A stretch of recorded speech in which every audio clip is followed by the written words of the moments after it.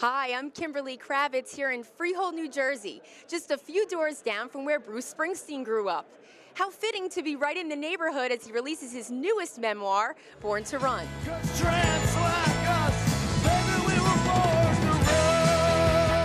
This book shares stories of the last 40 years, telling tales of both joy and suffering through Springsteen's music that began right here at the Jersey Shore.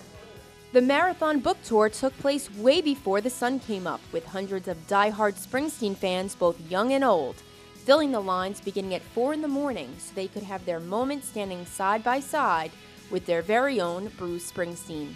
We're ecstatic! We're ecstatic! The boss wasn't scheduled to arrive till noon, but he blew his fans away when he unexpectedly made an entrance an hour and a half early to his book tour. First time was in 73, 74. I have some pictures. I was fortunate enough to show Big Man these, and Don Rio, and he couldn't believe he was that skinny back then.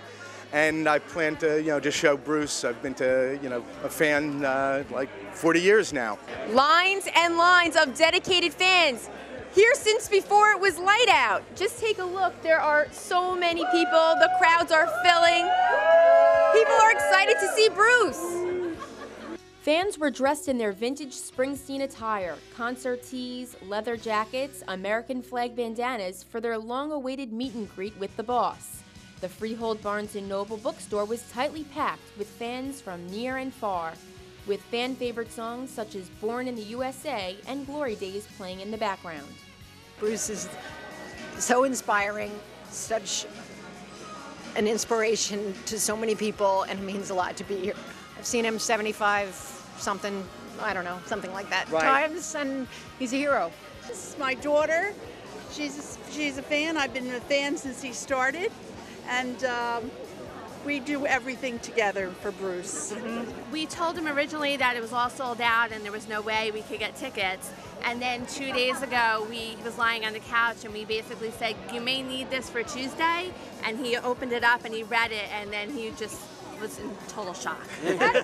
And the preparation to make this production run smoothly, all thanks to Barnes & Noble. I mean, we've been preparing for months. We found out about the book during the summer, and since that moment, there's been a whole team of people working on this basically nonstop. Bruce chose the Freehold store, which is interesting, right? We could have done it at any store in the area. We could have done it in New York, and he wanted this store being his hometown store. The autobiography, Born to Run, is released and available at your local Barnes & Noble. I got my copy right here. For Another Thing, I'm Kimberly Kravitz. Up next, Larry's commentary.